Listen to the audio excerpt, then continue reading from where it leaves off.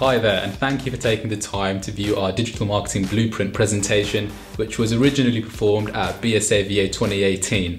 My name's Hamzah Malik. I am the digital marketing manager for Vet Times and Vet Times Jobs, and this presentation is going to offer you 5 actionable tips on how to supercharge your online presence for your practice or business. Before we begin, this isn't a presentation for the technically savvy. It doesn't use words like ideation or disruption or innovation. These are just 5 tips that will help you improve how many people come to your practice and help you fulfill your marketing goals, because I think there's a lot of stuff out there in the digital marketing world nowadays that is fluff. This presentation will not include any of that. So, 3 things setting the scene in veterinary digital marketing. Firstly, you've got brand building. So that's essentially fostering trust with your customers.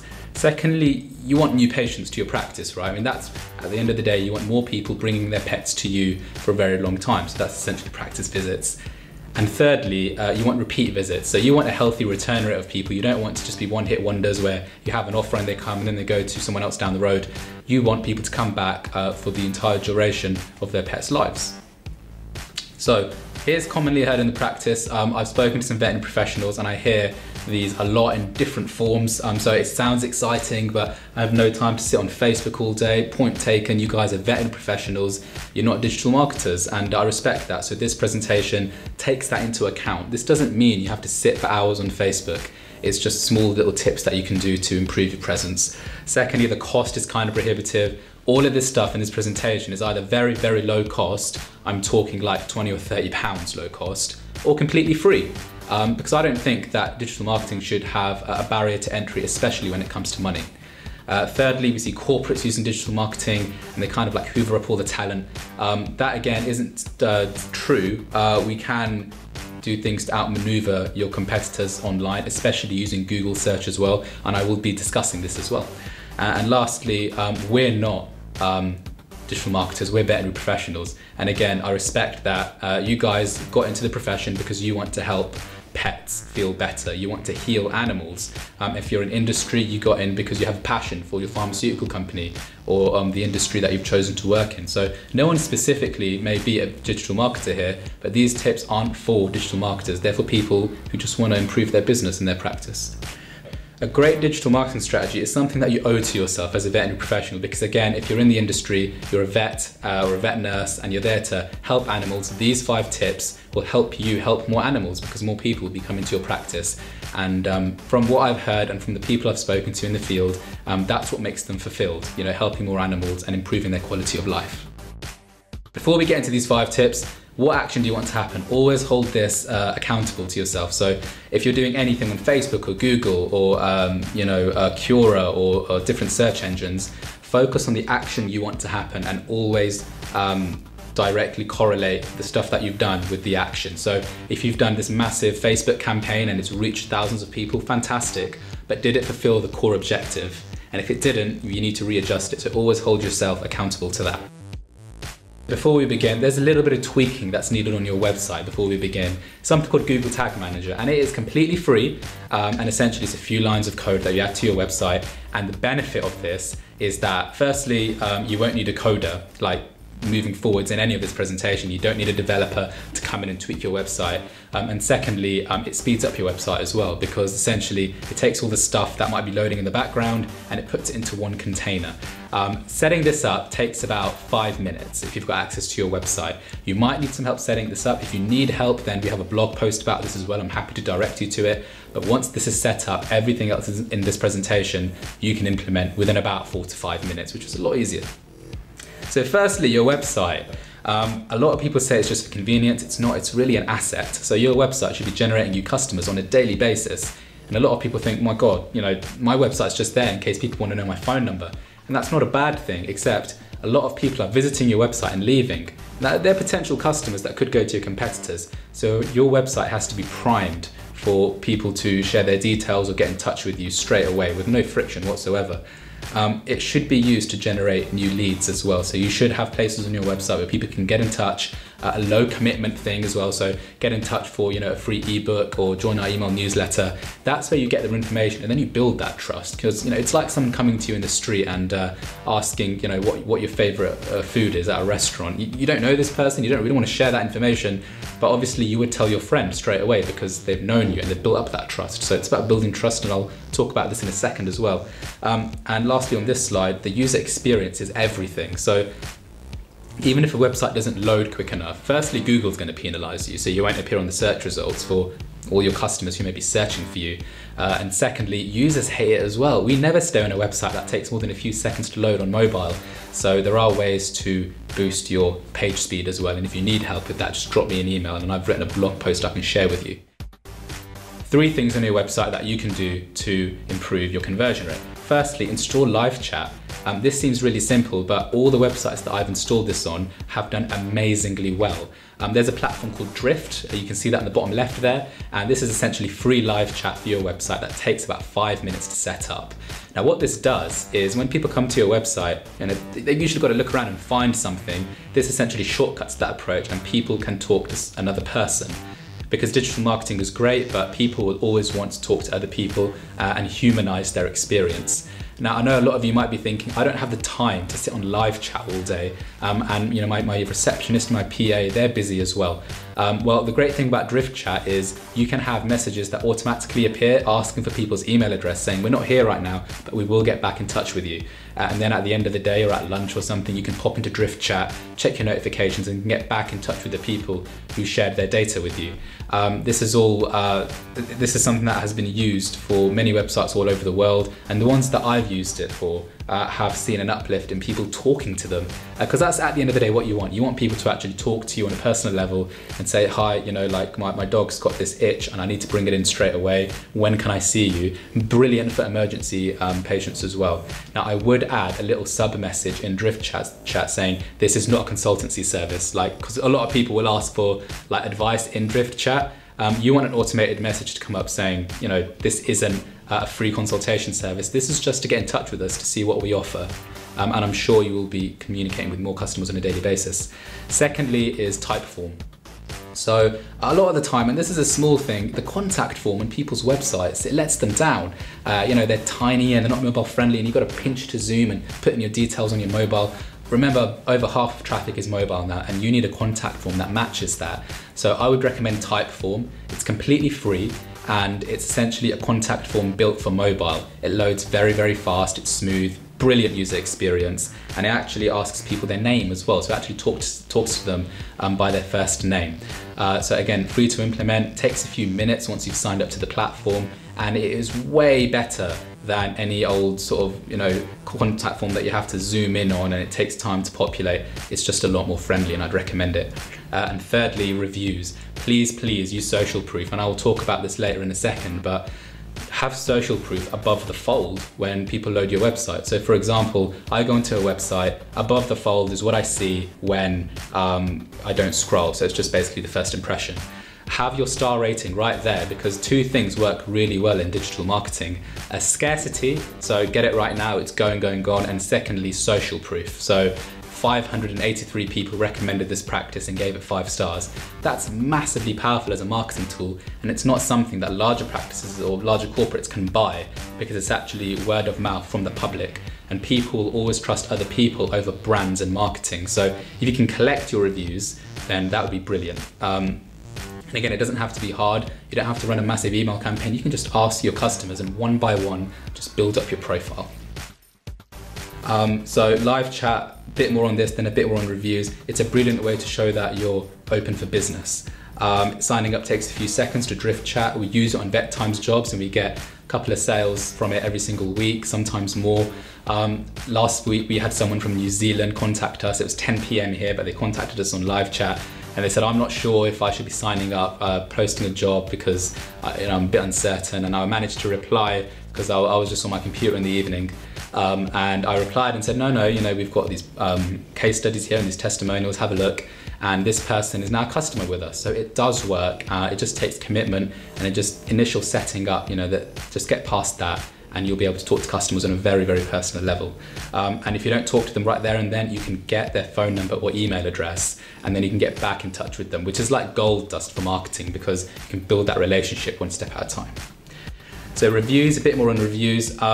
Brilliant way of attracting new customers. Google reviews is free. Now there's ups and downs to it. So Google reviews is brilliant because most people Google stuff when they're looking for it, and the reviews come up right there at the top.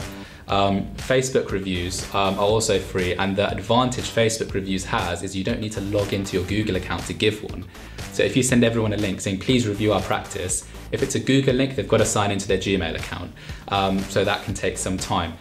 Secondly though, if you send a Facebook link, most people have Facebook on their phone anyway, so the app will open, they can leave a review right there and then. Both are brilliant channels for collecting social proof, and I wouldn't ignore one in favor of the other, but I would have a different plan and a different approach for both. Please do populate both as much as you can. Google reviews are brilliant for appearing higher in the maps listings that I'll talk about in a second. Facebook reviews are amazing because when people are looking for your practice, they will look at your Facebook profile and they will glance at how many people have given you the thumbs up. There is a paid option as well, and it's called Trustpilot. This has all the bells and whistles, and they give you an account manager as well to help you out. So if you're really serious about collecting reviews at scale, I would personally recommend Trustpilot, having used them before. Collecting reviews can be done by in-practice prompts as well. So digital marketing is brilliant, and obviously I'm a bit biased towards it, but you don't need to always use digital marketing to collect reviews. You can have a poster in your practice saying, we'd love if you gave us an honest review on Google or Facebook, and you can incentivize it as well. You can ask people at obviously the right time emotionally, you know, would you mind leaving us a review? Most people, when they've had a good experience, they'll be more than happy to share that experience with others. And also, if you get a negative review, which everyone gets now and again, the worst thing you can do is just ignore it. Talk to them, discuss the negative review with people and say, you know, we're sorry that this happened. Don't just have a canned response. Say, we're going to talk to you either offline, or this is what we're going to do to fix it. More than a positive review, a lot of people enjoy seeing negative reviews and seeing whether it was resolved, because firstly, it humanizes a company, and secondly, it shows the company cares, that the company makes mistakes like every company, but it actually fixes the mistakes moving forward. So please don't be afraid of negative reviews. They will happen. You will get people leaving 1-star reviews now and again, but just handle them in the right way, and they can actually turn into positive marketing material for you. Also, this is a great way to outshine your local competition. So if someone down the road has a massive practice, but you've got more reviews, you know, odds are when people see the two, they won't care that this is a corporate or this is a larger practice. They'll care how many other people have said that this practice is worth taking my pet to, because pets like family for a lot of people, and it's a very emotional decision. So you need that backup from people giving social proof that, yeah, these guys are brilliant, they helped me out when I needed it. So please do collect social proof at every possible opportunity.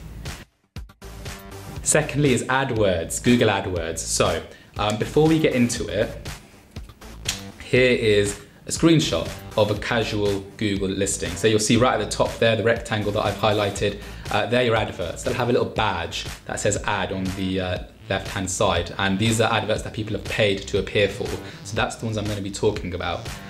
Further down, the second rectangle there, you've got the snack pack. Now, if you appear here, you get free traffic basically. So appearing here means that your contact details are up to date on your Google Maps listing, your website is loading quickly, you've got lots of relevant timely reviews, and you're actually responding to these reviews as well. If you do that, and I can't make any promises because Google doesn't show how this actually works, but from what I've seen, if you do those things, you could appear in the snack pack there, and that essentially means anyone searching for your services will see you front and center with your star rating, and odds are that they will click through to your website and potentially become a customer with you.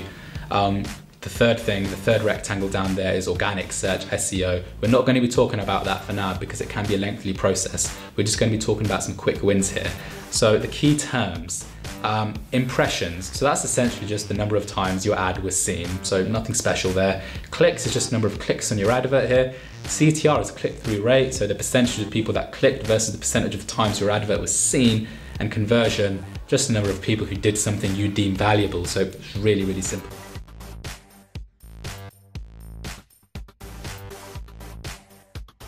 paid adverts are a great way to get in front of customers searching for you specifically. You don't need a marketing team to set this up, by the way. I know a lot of people don't want to have a big Google campaign running in the background because it's a headache, but you can actually use something called AdWords Express. Now, AdWords Express is a quick way to get your campaign online, and it's designed for small businesses that don't have the time or the resource to hire a big marketing team. This takes about 5 minutes to set up. It says how much do you want to spend, what are the keywords that you want to appear for, and thirdly, which area do you want to appear for. So you can geofence your practice and say, I want my ads to show within 5 miles of this practice. Here's the ad that I've got, so you just put in a few lines of text there, nothing complicated there. And also this is the time that I want to show for. So between 9 AM to 6 PM, I want my ads to show in this area and I want them to go to my website. It's really that simple. And once it's set up, Google will send you a report every week when you pop into your dashboard, and it will show you how your campaign's performing and what you can do to actually improve it as well. So don't spend a lot of money on this at first, let it prove itself. Spend like 40 or 50 pounds on it. Watch the clicks come to your website, see if there's an uplift in customers, and if there is, then you can tweak your campaign and improve it. If there's no uplift at all, then evidently we need to go back to the drawing board and figure out what's going wrong there as well. For the most part though, a lot of people see increased traffic from AdWords Express. Thirdly, your business listing. So I mentioned this briefly before. So Google My Business is a brilliant way of getting in front of your customers. And this is essentially the profiles you see on Google Maps. So when you Google like Desert Parlour Peterborough, you'll see a bunch of different places on the maps. Each pointer has a Google My Business profile attached to it. The way to claim your Google Business profile, if you haven't already, is get in touch with Google. Just Google the words Google My Business, just pop through the stages, and they'll send you a postcard to your business address to prove that you actually work there. You put in the code on the postcard and you've claimed that as your Google business address. From there, you can update your opening hours, you can collect reviews as well, you can add photos of your practice. So you can have a puppy play group, or you can have a success story as well and add it on there, because people will be looking at this if you appear on Google Maps near them. When people search for, say, veterinary practice near me, or say defleeing for dogs near me, and you appear, they will take a few minutes to check out what you're about. They'll check the photos in your Google business profile, they'll check out your website, they'll actually go onto your profile as well to see if there's any photos of any recent activity, and the most unnerving thing is if it hasn't been updated at all. Also, quick tip, do update your opening times in line with the holidays. Google loves that, and so do people as well, right? So when it's Easter or when it's Christmas, or if you're taking a week off or closing the practice for a while, please update your business profile on Google and say, we're not open right now, or we have restricted opening times because we're in the run up to Christmas. Google sees this as a massive positive indicator that you're serious about using their service, and it will reward you as well. Also, to get into the snack pack, which is the sort of Google Maps listing that I mentioned earlier, you've got to make sure your website loads quickly, that you haven't not updated your opening hours as well, and also that you've got photos on there that are recent and relevant as well. Feel free to make them a bit informal too. They don't have to be perfectly cropped, perfectly produced photos. Don't spend the time on that. Just put up a photo from your iPhone, your Android phone, and that's absolutely fine. It's a great way to do reputation management, because this is where people will be leaving you reviews as well. So please do keep an eye on it. You can set up something called Google Alerts. Google Alerts is a free service that alerts you as soon as your practice name is mentioned on the internet. So that way, if someone's singing your praises, you can give them the thumbs up and shake their hand virtually. Or if someone's saying, I don't like this practice, you can actually start that conversation straight away and get ahead of it before other people see it. Number 4 is social media. So it's a critical element of digital marketing, and my colleague Emilia Costanzo also has a talk on this that you'll be able to find. A strong presence on Facebook and Instagram is vital nowadays to get local interest from your community. For now, we're going to be talking about Facebook because there's a lot of people on there. They have about 2 billion active users, and it has the highest retention rate as well in terms of people coming back to the platform. So here are some ways to promote yourself via Facebook. So you have organic ways. This is when you don't pay for it, and this is essentially a post. You've got competitions, so you can run a competition to get people engaged. You can ask them to tag a friend as well. You can have updates on what's happening in your practice. These don't have to be, earth-shattering revelations. It can just be very small. It's little and often really on Facebook. So don't look for, don't try and go viral straight away, because it's not really a good strategy. you can go live. So going live is when you have your phone, right? And you can click the live button, and then you can essentially broadcast to your Facebook fans everything that's happening in your practice. And a lot of people are a bit afraid of this. They think, oh gosh, like what if I say something wrong? What if I stumble over my words? What if everything's not clean and tidy? It doesn't have to be perfect. Just keep it very genuine and authentic, and people will actually appreciate that more than a really slickly produced video. People want to see the real you and the real practice before they bring their pet in. So, if you've got a dog that's recovering from an operation, with the owner's permission, you can film them, start walking again, and you can have a puppy play group as well, if it's a different day. And this is essentially emotional content that helps you connect with the people on Facebook. Because remember, you're competing with some very emotional brands. You've got BuzzFeed and you've got the Lad Bible for comedy as well, but then you want your content to insert itself right in the middle there as well. So please do keep things authentic. Feel free to be flawed as well, it's absolutely fine.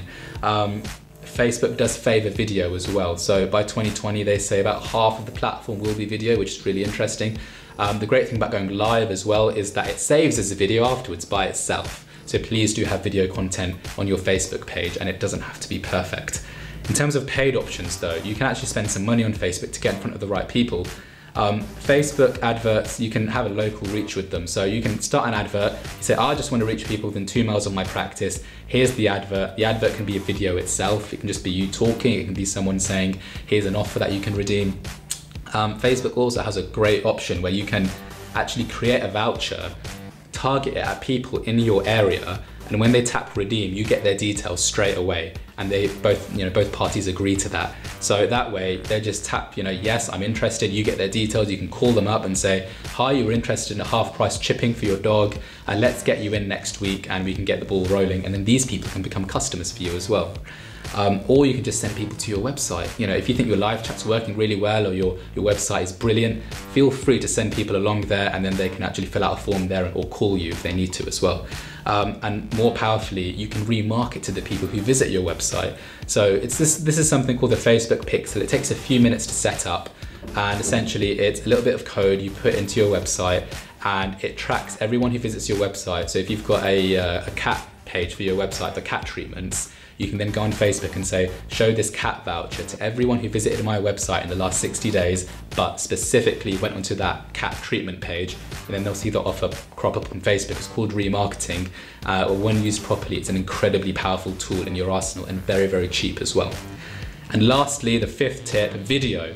So this is by far the best way to communicate online. It's the most emotional as well. They say a picture paints 1,000 words, and I agree, but a video outstrips that as well, because it's as close as you can get to real life really, which is what people want online. They just want some authentic content that actually relates to them. Or informative videos for pet owners, like how to clean your dog's ears, or how to cat proof your living room, stuff like that is really, really helpful. Because as a pet owner myself, one of the most agitating things is when I go into practice and I get my cat checked up, I get a lot of advice from my vet, and she says, you need to do X, Y, and Z, and I nod my head and I leave, but then I forget everything. So if you make videos, informative videos, not intended to sell on this is how you clean your cat's ears, or this is how you can, put a flea repellent on your dog, then that will work really well, because you're helping people, and people love content that's free and that's informative. Feel free to upload this to YouTube as well, and you can have a cat library of videos, you can have a dog library of videos as well, you can have general, as many as you like, and it's all free to do as well. So I would definitely recommend that. The video can be shared on social media and on your website as well, so you can have the videos on your website, and it's a great indicator that you're serious about helping other people's pets and sharing that information openly. It's perfect for consumers, and also if you're recruiting, Vet Time's job is we really encourage people to have videos of their practice, meet the team, humanize the practice, and we've shown that video applications or videos of your practice in job adverts get a higher application rate than just text, and that is a fact that we have proven. There are apps as well, Splice and Ripple for example, that can help you edit these videos on your phone in real time and then publish them within a few minutes, so no problem. Pitfalls. So there are a few things that can go wrong when you are executing these 5 tips.